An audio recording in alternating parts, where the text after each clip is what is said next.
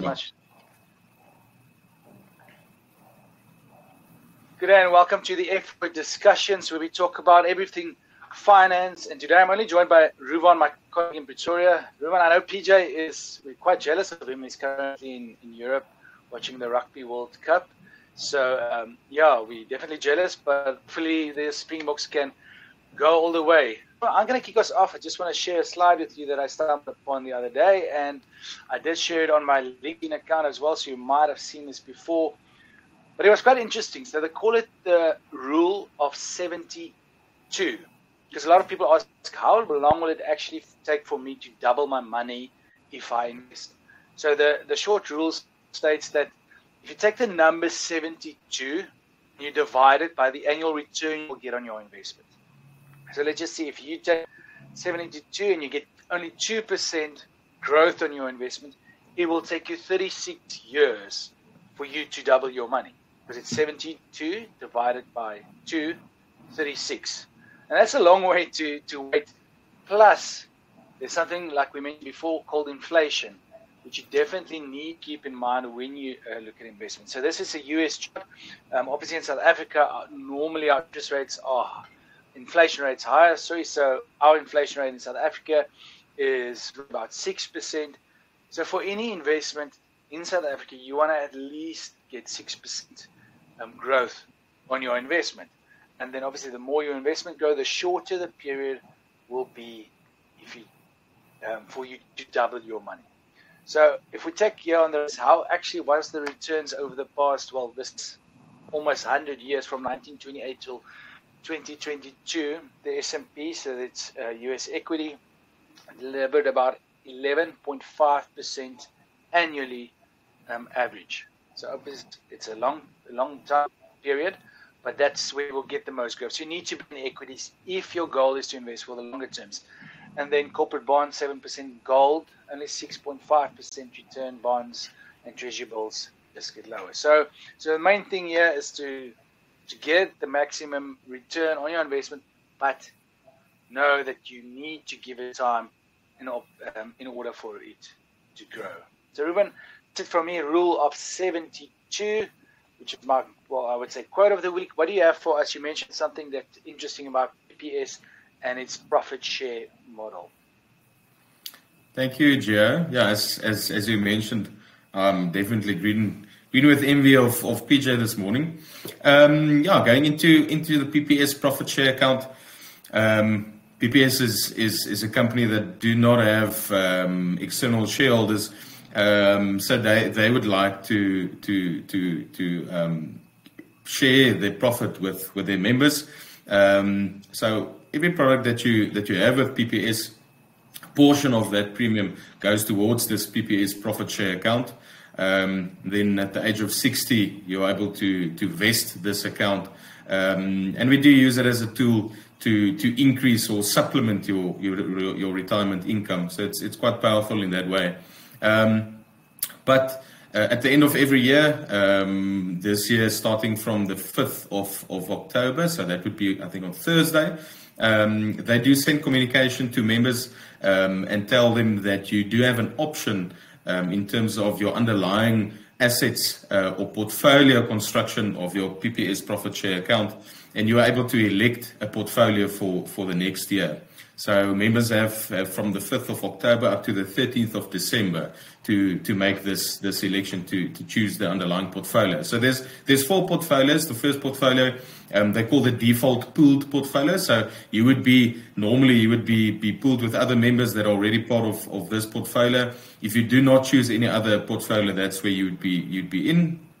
This is a high equity portfolio, so a little bit more aggressive, a little bit more risky. And then there's 3 other portfolios, the fixed interest portfolio, the low equity, and the medium equity portfolio. Obviously, fixed interest is less risk, and then going all the way up to the default pool portfolio with high equity. So it's pretty important to make this part of your retirement planning. And I think probably a good time anyway to look at your investment and specifically your retirement goals when doing this election for 2024. Thank you, Joe. Thank you. Yeah, thank you, Ruvan. And like you mentioned, this can play a vital role in your retirement planning. So it's insurance products, but it can play a vital role in your retirement planning. And people always ask us now, who's the best? Is it Discovery or Momentum or PPS or Sanlam? Where should I take my insurance of? But all of them have different models. And I think it's important to understand the model. Discovery has vitality. You need to look after yourself. You need to accumulate points. And if you do it correctly and you use the system correctly, it is very valuable. But then we get a lot of people that say, I don't want to go to do tests and biokinetic tests and fitness tests and go to the gym every day. Then PPS is maybe a very good option because you don't need to do anything. You don't have to do anything for the profit share. And I think that's very important. The profit share gets automatically accumulated. So when you do get a quote, say, from PPS, you will see the profit share allocation, which is roughly about 8 to 10% of your monthly premium, Ruvan, if I'm correct, and that will go towards your profit share. Yes, it is a long term, because like you mentioned, only at 60, but then it's a tax-free actually payout, which is valuable for the longer term. Yeah, for sure. I think you must remember that all companies have good products. It doesn't matter where you go. But different products have different solutions, and these solutions fit certain individuals better than others. PPS, of course, has qualifying criteria, being for professionals. But as you mentioned, something like Discovery, it does have a certain clientele. The person that's a little bit more, fit and looking after themselves. So yeah, it depends on the person. I think just important to remember that we're not giving financial advice. We're not giving any advice. We're just stating facts and our opinions around these products and these companies. Yes, 100%. We're not giving advice, but the only advice I will give is to look for your investments should serve you, like I mentioned previously, and your insurance products as well. So know how the model works. And I think that's what's nice if you have an independent financial advisor, to be honest, because you can compare. It's not going to force you to just go over this one product, because if you sit with one person from one company, he's going to make it sound like the best thing in the world, and then you sit with someone else. So it's important for the product to serve you and your needs. But Ruvan, thank you very much for that. Saving for retirement, and then actually bringing me to my question I had from a client on Friday. And he was actually at Discovery, but so he wanted to know what's my retirement picture looking like and how much will I actually need at retirement. And then I asked him, what's your household income now per month, or the amount that you do need per month? And just for the exercise, we're going to say 100,000 Rand per month for the household. So him and his both at work, so 100,000 Rand. So normally we say after retirement, you will only need 75% of what you currently have to be able to sustain your lifestyle after retirement. And he was like puzzled, why 75%? It is a ballpark, but why 75%? Because normally, obviously, after retirement, you don't have to contribute to your retirement fund anymore. So that's already about 10-15%, depending on how much you currently set up for retirement. And normally, the kids will be out of the house, hopefully. So you normally don't have university fees, you don't have school fees, groceries, bills will be less. That definitely plays a big factor.